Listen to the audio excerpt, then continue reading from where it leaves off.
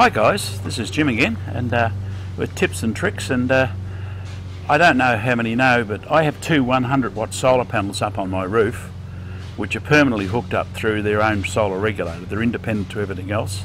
There is a backup system, which is on an earlier video, of how I charge it off the main engine and isolate the batteries when I'm not travelling. Now the reason I have two extra heavy duty batteries in the back is, one I use to run the fridge, and the other one I use for HF radio, amateur radio, when I'm out in the bush. And I thought it would be interesting if I sat down and showed you a couple of little tricks that I've learnt over the years, and it's very interesting. Basically, I bought this 200 watt King's solar panel, solar blanket, and the only thing I would say as a negative towards it, it's actually a lot heavier than what it would have been to buy a 150 or 200 watt solar panel. These things are quite heavy, which is really surprising to me. But in saying that, what they do, they come in a way set up which is very useful, but not for the way I use it. And I'll go through the little tricks that I've done with it, and I think you'll understand why I've done it this way. And I just hope it helps you when you're trying to use two solar systems together, because you cannot run two solar regulators into the same battery. If you do, they'll cancel each other out and your battery won't charge. You've got to do it the way I've done it, so that you hook all the panels up through the input of one regulator, and then you know it's charging, and you can see how much it's charging. But I'll show you a few little toys that I've got with this, and I'll show you the reason I've got them. It's worthwhile having an amp gauge on any solar panel at any time, so that you know whether or not you're getting any current into your battery or not. It's really handy to know. And the way I've set this set up now, you'll quite be amused, I think. Its own little regulator, like set up, and you can clip it on your main battery and charge your system up. Well, what I've actually done, I've got some Anderson plugs on it, which weren't on it the way I've got it, right? And with these Anderson plugs, on the bottom of this regulator, on the output, which you can turn on and off, I've got a little 12 volt light bulb to show me that I'm actually getting power into the system and it's working. Now, this setup now, the way it is now, is to charge the driver's battery, or if you had a second vehicle and you wanted to put your solar system on that just to give it a charge, you just take this thing that comes with the regulator, comes with the panel, you can go across there and connect it up to their battery, and you've got a charge going. Now, because I've got the extra light in here now, I know it's working.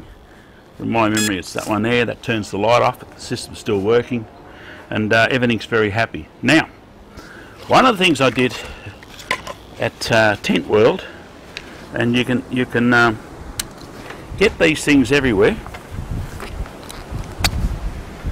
But, I played around with another one I had, and I changed it over. One I built, this one's a commercially made one. I put Anderson plugs on both ends. It's basically it's a 150 amp hour recording device that records the amperage and voltage and so forth going into your battery. So what I've done is I've hooked that up before it goes into the solar regulator. As long as I put it around the right way, we're right, which I didn't do, of course. You remember the old rules, guys? RFM, read the flameman manual. Okay. Okay, I plug that in there into the Andersons. Now that's connected up to the solar panel. This little unit here, which you won't be able to see out here in this light, but I will do a close-up on it. It shows you the voltage and the amperage and so forth that's going into the main battery. Now this lead here goes around to my solar panel up here, and that basically charges the front battery, and I've got an idea whether it's working or not and whether it's charging. Now, one of the tricks that I do, which is quite interesting if you like to play with it, is that I have two extension leads. I bought an extension lead that came with this, plus they always had an extension lead in the bag, so I grabbed the extra extension lead with two Anderson plugs on it. And there's a reason for that. Is one, I can run that longer extension lead and put the panel, you know, half a mile away sort of thing, and run it if it's a better place. Or two, is that I use one of the extension leads now to run my amateur radio gear when I'm in camp. I just run it, I plug in the back of the car and I run it across to wherever I set it up and play radio. But the trick that I do is what I'll show you now. device that tells me how much I'm charging from, and I think they're about 25 bucks to buy, anywhere around that money. I've got this system. Now on the back of my car I've got an Anderson plug up here. Now this Anderson plug goes directly into my regulator, which sits there, which runs off the front solar panel, into the fridge battery, and the fridge battery is down under this side. And all I have to do, if I want more power in the fridge battery, bring that back here, plug it in there. I'm not using the regulator that came with the board, I'm actually using the regulator now, it's in the car, and of course now I'm pumping power into the battery, and it probably won't take that much. It's taken 0.4 of an amp while the fridge battery is fully charged anyway. So that's how I charge that battery on that side. And then what I've done is that I have a second Anderson plug over this side here. Of course I've got the short lead, it won't reach. And this Anderson plug here goes directly into the charging circuit on the other regulator for the radio battery. So now I've got two batteries that I can charge with 300 watts just straight out in the field. And I've actually got a double adapter hook made up where I can clip onto this and stick another solar panel on it if I need to. But I don't usually have to stick that many on. I have an extra one out the back here. This is a coming out one which comes out from my radio battery.